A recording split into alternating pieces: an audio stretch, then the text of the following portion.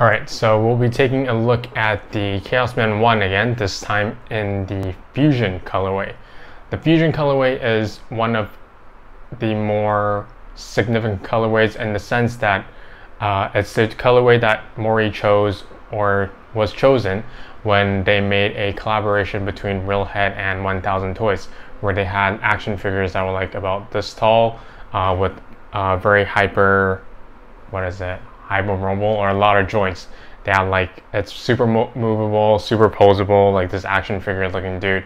And it was Next Man, I think, with the Fusion colorway. So this is the Chaosman in the colorway, and it's quite significant, I feel, to have this piece in the collection. It reminds me of the White Power Ranger and at the same time a Ninja.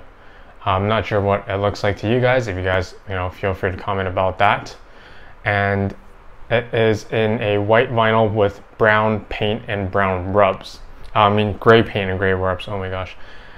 This is quite interesting because usually he does it in like black. His rubs are usually in black or white or metallics. So gray is a nice change there.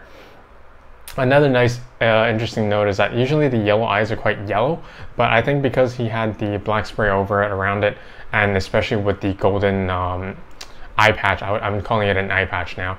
The golden eye patch, it looks more golden than yellow, so it's quite nice, or quite completes the figure quite nicely.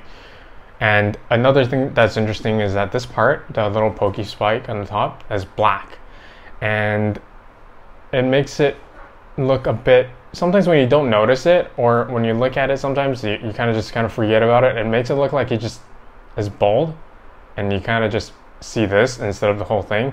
And that's quite interesting because, it just looks like he looks kind of a bit more monkish than usual.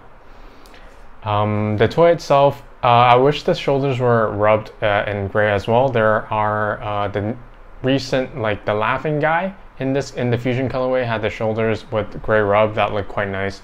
So I would have liked it if it was also in a gray rub, but I think that was a design choice of some sort.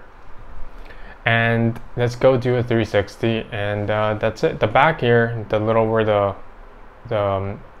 scarf is also in brown and gray. Yeah, it is a scarf. I think it's supposed to be a scarf because in the original Kamen Rider toys, which this is supposed to be referencing, I think that is a scarf. Intentionally, it's supposed to be like a silk scarf that's kind of sculpted onto the back there. And that's it. That's the Chaosman 1 in the Fusion colorway.